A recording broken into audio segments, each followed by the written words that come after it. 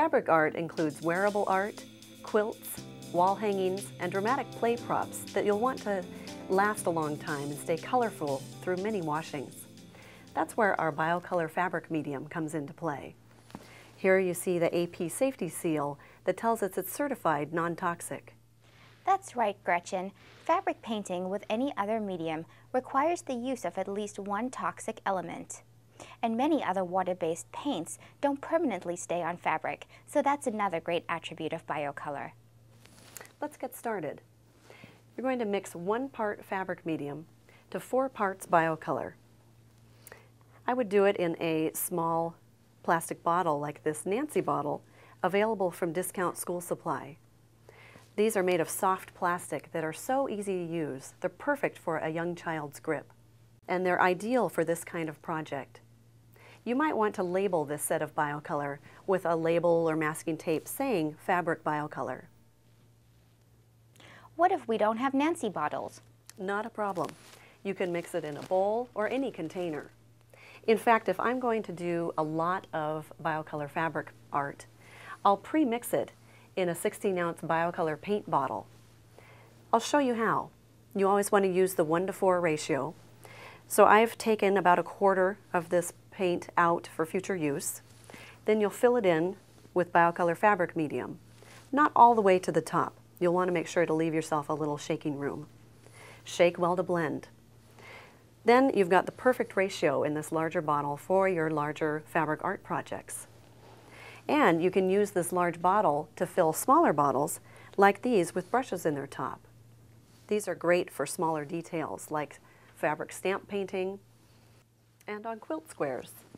Now we'll get creative and show you some techniques. First, we'll insert this piece of cardboard underneath this t-shirt. This makes the surface firm for painting and it avoids bleed-through. You can also use wax paper or aluminum foil, but cardboard is the perfect medium to avoid bleed-through and keep it flat for storing later. I'll start our design by using a Nancy bottle. Biocolor is so creamy. It's got a really nice consistency, but it's not runny, so children will feel successful when they're using it. And now I'll use one of these bottles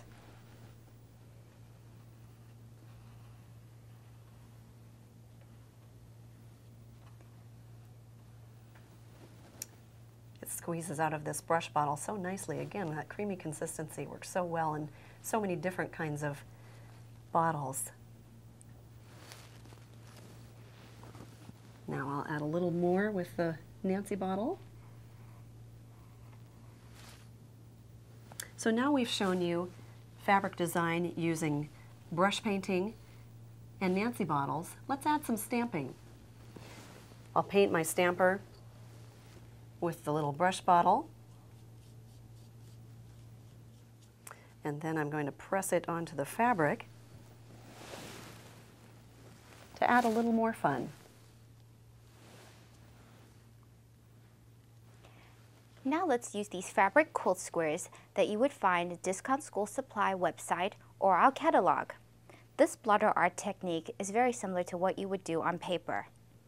Using your Nancy bottles, squeeze on dime-sized amounts of paint.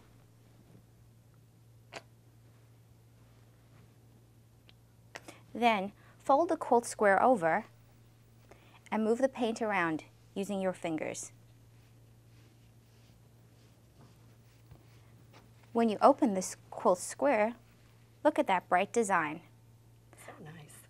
I've used fluorescent colors, so they're really bright. We did the same technique on this cute fabric backpack. It looks like a butterfly. And don't forget about fabric scraper art. Take a look at this quilt. Isn't it great? You can see that some students have used the scraper art technique to create rainbows and other effects. Each child in a class could create their own unique square, and when you put it together, you've got an adorable quilt. And here are some more wonderful examples of things you can make when you easily turn Biocolor paint into fabric paint.